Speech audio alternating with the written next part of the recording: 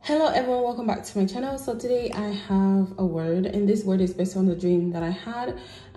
So on February the 23rd, I had a dream, and in the dream I was taking notes as somebody was talking, and the word that somebody spoke was spring forward. So we know that the season of spring represents, things growing, things sprouting, just things flourishing. And so everything that looked like it was dead and buried by the winter and dry is now, coming alive. So spring represents newness and just, growth, and also, just flourishing. And that's what I've noticed about spring. Every time when spring is here, I always seem to, just notice the things are changing, and that's basically what happens. So I've noticed in this season that it is a time to also pray. There's just been a sense of yearning to sit at the feet of Jesus and pray. So I encourage you guys to do the same thing. The Holy Spirit wanted me to share this word because this word has been on my heart. I was watching this TV show with my students, and it's called Walk Rats. And in the show, so the villain wanted to take something, and in the part at the end, the villain was like, "Oh, it's green and flowers. Spring is here. It's a new season." And that stuck out to me, and the Holy Spirit was reminding me of the dream that I had because I wrote it down and I just forgot about it. So Isaiah 43 verse 19 says, "See, I am doing a new thing. Now it springs up. Do you not perceive it? I am making a way in the wilderness and streams in the wasteland." Okay, so God is making everything that has died to spring forward, okay, to grow and flourish and to bring fruit. Everything starts flourishing, and everything starts, growing. Spring also represents, starting over, like something new comes. So Luke chapter 21 verse 29 to 30 says, "He told them this parable: Look at the fig tree and all the trees. When they sprout leaves, you can see for yourselves and know that summer is near." Okay, so how we know that spring is here, we see things growing, green leaves and stuff like that. We know that the season has changed. We know that we're in a new season. So, and this is what the Holy Spirit has been speaking. We have to discern the times and seasons. The other verse is Psalms chapter 1 verse 3. And it says, "That person is like a tree planted by the streams of water, which yields its fruit in season, whose leaf does not wither. Whatever they do prospers." So in this season, it is time to bear fruit. And that's what the Holy Spirit is saying.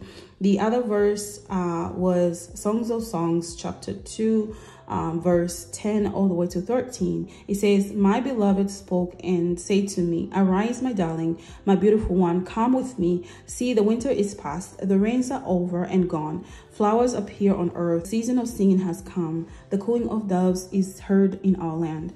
The fig tree forms its early fruit.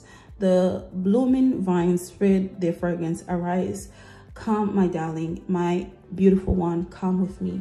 So spring is a time of love, and I do believe that, God is bringing people together in this time. We're springing forth, and love is in the air.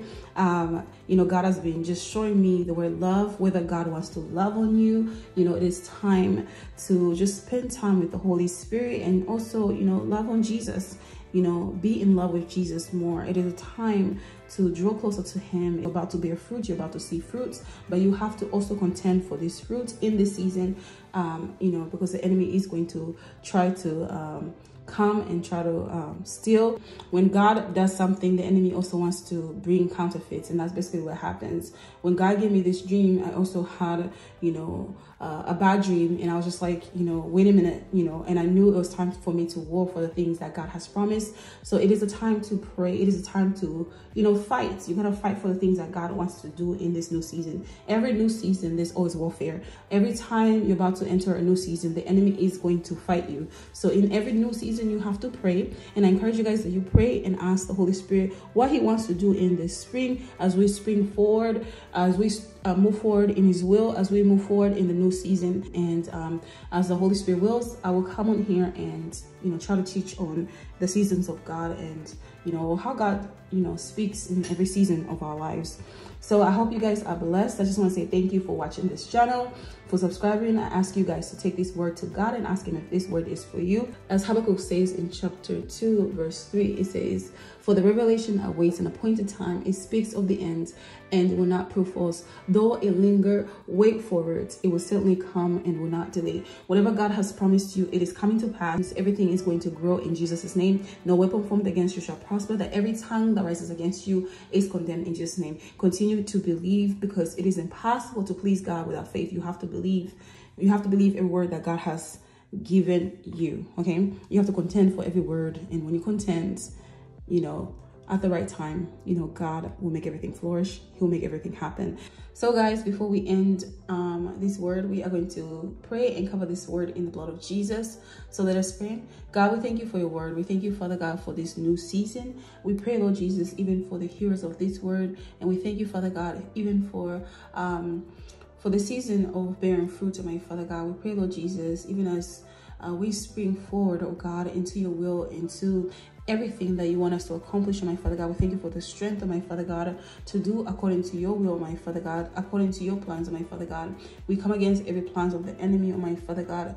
Every weapon that will try to form, oh God, that it will not prosper, my Father God. We thank you, Father God, for your blood. We thank you, Father God, for the confidence that we have in Jesus' name. We pray, Lord Jesus, even for just this new season, my Father God. I pray for each and every person, my Father God, on this channel, my Father God. I pray, Father God, that you're covering them in the blood of Jesus, oh God, that you are growing them in your will, my Father God, as they continue to delight in you, oh my Father God. We thank you, Father God, for strength to overcome everything in our lives. In Jesus' name, I pray with thanksgiving in my heart. Amen.